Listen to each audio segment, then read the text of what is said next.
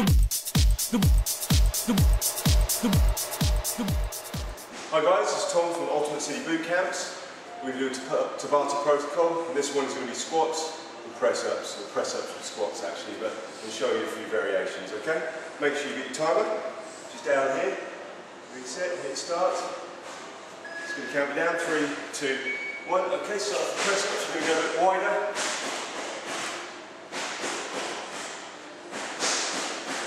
Okay, it's 8 seconds now. 7, 6, 5, 4, 3, 2, 1. Okay? Again, now we're going to go up and do some squats, okay? So, counting down, it's got a 10-second break, remember, between each 20-second. So, squats. Okay? Again, if you want, lots of different variations. If you do have some dumbbells, you can be doing some stuff with your arms here. Keep it simple, 10 seconds to go. Think form. Again. Here we go. 3, 1. There we go. Okay, I'm just going to stop that. That's the first 2. We're going to do 8, 4 of each exercise. Just showing you some variations. On the press-ups, if you want, do them on your knees. Okay, like so. And the more advanced on press-ups is up on your feet. Okay? With variations on that, you can do wide grip, which is kind of standard, a little bit wider than shoulder width.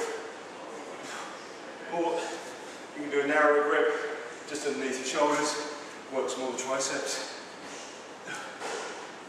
Okay? If you want a bit more advanced, you can offset the grip. And make sure if you do that, you offset it the other way the next set. Okay? So there's a few press-up variations. Squat variations. Go wide squat or normal squat, which is about shoulder width. Down and up. Remember, always think form. Watch the other videos for that. Narrow stance. Okay? Again, thinking about form. Your back doesn't want to go out of shape or stay in good posture. So again, trying to fall over. It's as if you're just sitting back down to a seat. So, sit, up, okay? And you can do a sumo stance on that as well, which is wider, toes facing out. Okay? That's a few variations of press-ups and squat.